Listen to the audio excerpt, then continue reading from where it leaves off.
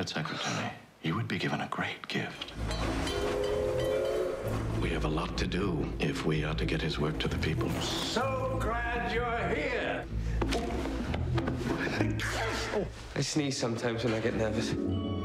I believe that wealth corrupts us all. It's a keystone of the movement. Oh, God, I know all about the movement. I want you to keep a diary. Anything the Countess says. The survival of our movement depends upon it. So the two of you are paired, which viewers might wonder, since you don't really have a lot to do in the movie together, why the pairing today? I think we look good together. I think that's why. Like the same agent, That's maybe. a good question. We have the same agent, that's right. Maybe, I don't know why they paired us together. I mean, I guess we represent opposing views in the movie. Yeah, maybe. Yeah, we're opposites, yes. sort of. Yeah, we don't have anything to do with each other, which maybe makes it interesting. Yeah, completely opposites in the film, really. Opposites. Attractive I like opposites. It. Yes, that even though you play a very stern character, you play a very free-spirited character, that the movie as a whole does have a lot of vitality, life to it, and comedy. So I'd like to address that aspect of it for people who look at the poster and think, oh, Tolstoy. Yeah. That's You know? true, actually. Yeah. It does seem like it's going to be that kind of thing, and actually it's basically a comedy. Completely, or Yeah, like a yeah. love story nearly as well. It's definitely a love Yeah. story, but it's definitely got a lot of humor in it. I think it would be hard to take this movie if it wasn't funny.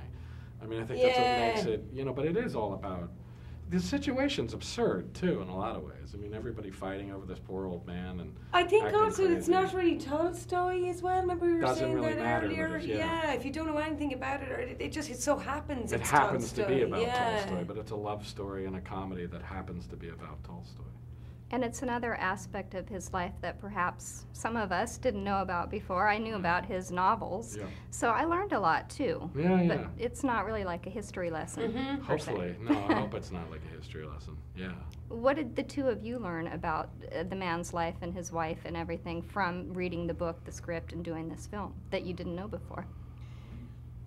I didn't know very much, so I tell you, it was kind of easy to learn. It was a good actually, bit. yeah. I mean, I didn't know much about it either. I didn't know much about the commune and the whole religious Yeah, aspect I of mean, his neither life. the I didn't- commune was completely new. I mean, it's fascinating, you know, but I didn't know much. I mean, I learned some about the guy, but he's just a kind of weird character. He was a kind of peculiar, creepy guy. He wasn't a very interesting sounding guy in a funny way. Your character? Yeah, he was just a kind of mediocre, weird guy.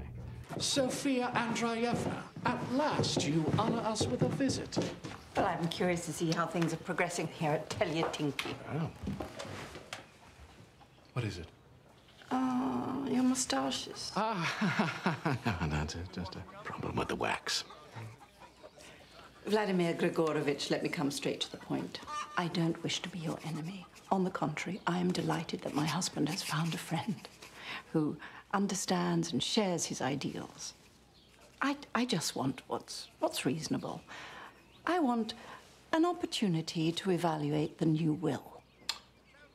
If you agree, then I'm sure we can be friends. You are very kind, Sophia Andreevna. But I can't help you. Not without specific instructions from your husband. Oh, he has agreed, hasn't he, Valentin? No witness you produce can change my position, I'm afraid. But I will, of course, speak to Lev Nikolaevich at the first opportunity. The last station aspect of it, where the title comes in, is that we actually can relate as modern-day people because there was a paparazzi aspect to it. Can you talk a little bit about what sort of the media frenzy was as he was passing away? Well, part of the thing in the movie is that everybody's at the poor guy. Yeah. He's become this kind of huge celebrity, and that's one of the things he needs to get the hell away from, is everybody's treating him not like a human being. They're treating him like a god. That's why he or- goes to the Yeah. station, to get away from Part of it, everybody's sitting there writing down his every word, and it's like, you know, and so, but it was a kind of big international media event. I think it went away from what he had started in the commune and everything. It just became this whole, he became really popular and kind of out of his control, I suppose. Everybody idolized You thought him. you were looking after him, you know, his Oh yeah, character. everybody thinks they're looking Yeah. after him, but everybody's attacking the poor guy, and he just wants to be left alone. Yeah, even Helen's character. Totally, was she's driving him just as completely, crazy as anybody else is.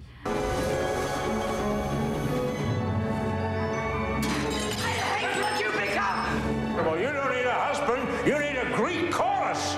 It cannot be weak-minded. It cannot be stupid. I mean, isn't that what it's about? Freedom and love. He's her entire life. The work in her mind is theirs together. I've never stopped loving you. Of course. But God knows you don't make it easy.